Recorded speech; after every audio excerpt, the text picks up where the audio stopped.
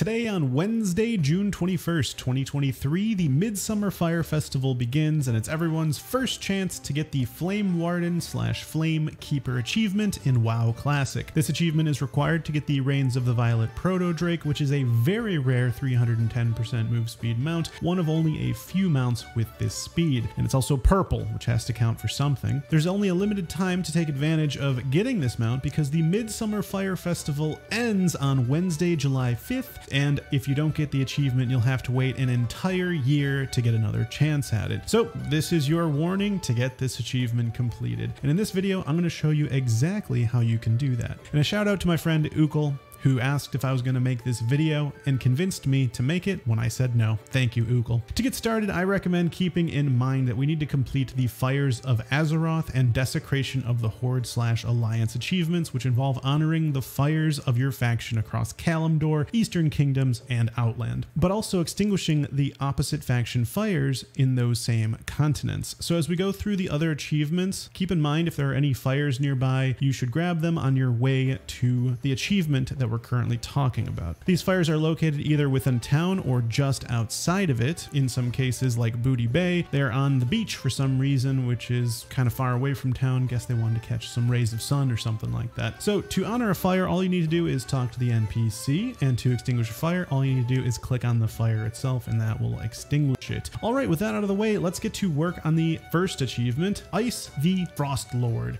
To complete this achievement, you and 4 of your friends will need to delve into the slave pens of Zangar Marsh and summon the Frost Lord Ahun. Like many other holiday events, each player can summon Ahun once each day for a total of 5 chances for loot. Once Ahun is summoned, phase 1 begins, and you'll need to watch out for ice spikes that appear on the ground, and you're also going to want to be careful because the ground is going to be slippery and you can fall and get stunned for a few seconds. And finally, there will be ads that get summoned, some non-elites and some elites you're going to want to take care of. You'll definitely want a tank and a healer for this experience. Now, after you defeat all of the ads, phase 2 will begin, and you have a limited amount of time to burst the frozen core. So this is a great time to use all of your cooldowns. Try to burst this down as fast as you can in order to one-phase him. Now, if you don't manage to destroy the frozen core within enough time, phase 1 is actually going to start up again. You're going to have the ads spawning, and you basically just have to repeat, kill all the ads, and then you have another chance to finish off the frozen core. Do that successfully,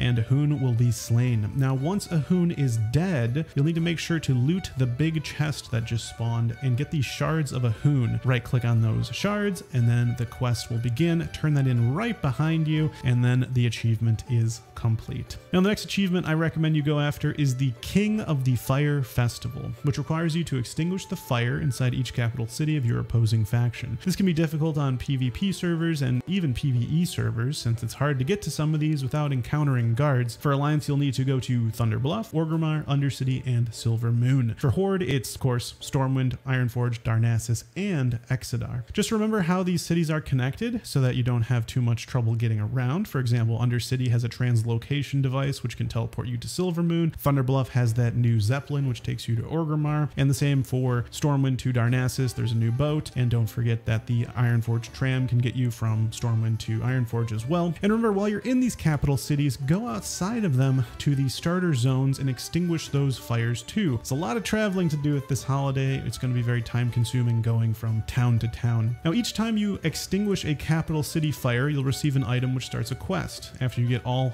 4 quest items, you will be able to turn them all in, and a new quest will appear, which is a simple accept and turn in quest, rewarding you with actually a really cool looking helmet, but more importantly, it completes this achievement. All right, so we're actually down to our last 2 achievements. We'll do the harder one first, Burning Hot Pole Dance. In order to complete this achievement, you'll need to purchase all of the Midsummer Fire Festival set items. You'll need number 1, the Mantle of the Fire Festival, which costs 100 blossoms. You need the Vestment of Summer, which costs 100 blossoms. And the Sandals of Summer, for some reason, the shoes cost 200 blossoms. That means you'll need a total of 400 blossoms in order to purchase the full set. So at this point, if you haven't completed the Fires of Azeroth and Desecration of the Horde or Alliance, I would complete that in order to get your 400 blossoms. Now, each fire you honor Hunter will give you 5 blossoms, and each fire you extinguish will give you 10. So in total, all of Kalimdor offers around 170 blossoms, Eastern Kingdom offers around 180, and Outlands offers 105, which totals to over the 400 blossoms you need to purchase the full set. Now, once you've got that set equipped, go to a pull and get dancing. After 60 seconds, this achievement is complete. And for the final achievement for this holiday, Torch Juggler. For this achievement, you'll need 10 torches. So go to a capital city, do the juggling quest, which will reward you with 5 torches, and then go purchase 5 more torches for 5 blossoms each, which is a total cost of 25 blossoms. Then go to Dalaran and set the items as an easy to use hotkey like 1, 2, 3, Q, E, whatever,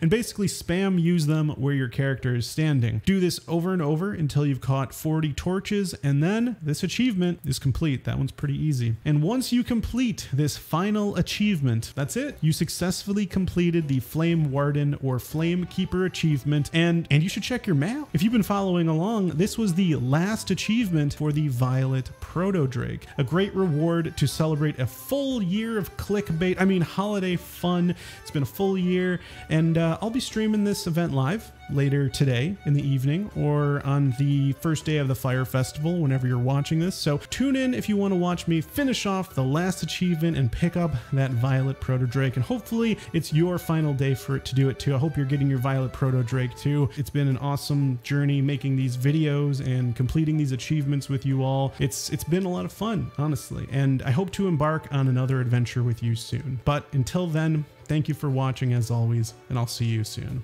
Take care.